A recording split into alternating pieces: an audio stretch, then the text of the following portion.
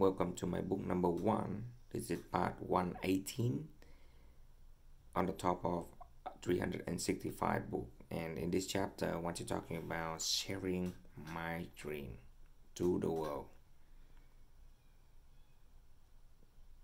I found this dream a long time ago, and even that now I don't know whether it's a dream or something that I like to do or something that I want to follow to the end. But this look a little bit bigger than anything else in the past, and it drives me, empower me to continue on chapter by chapter, talking and talking. It gives me more confidence. It gives me more kind of thing to do that I like to do, that I must do, thing like that.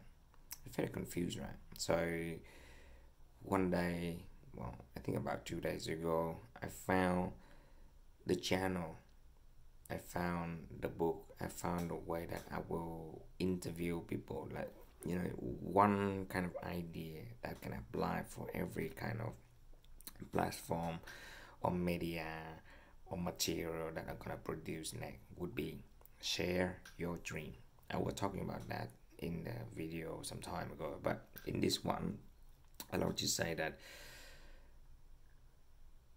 I can see myself, I can see everyone having a problem in their life. When they hit some certain of time in their life, and absolutely they will feel,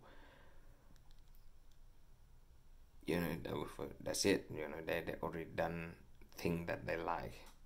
What next? So that open for a new life, a new thing, because regardless we want or not, life and world around us will change. And when it changes, and when we experience the new thing or whatever happened, then there's two sides. You might feel so exciting, but very rare, and the other thing is make you so comfort. And then from that, you feel anxiety, you feel worry, you got some mental illness, thing like that. I didn't realize that until, the more I working on this, I would say this is the magic work. This is how we live in the world nowadays. So sharing your dream is the title of everything that I will do, at least for now. Because when I heard I hear about your dream, I know that this is your talent. This is your want. This is your desire. But for some reason you bury that you down. You're having a lot of layer on top of that and stop you to make it happen. So it's just another wake up call, and it's sharing to me nothing wrong where you saying the dream. Nothing wrong with allowing you dreaming or knowing about your future.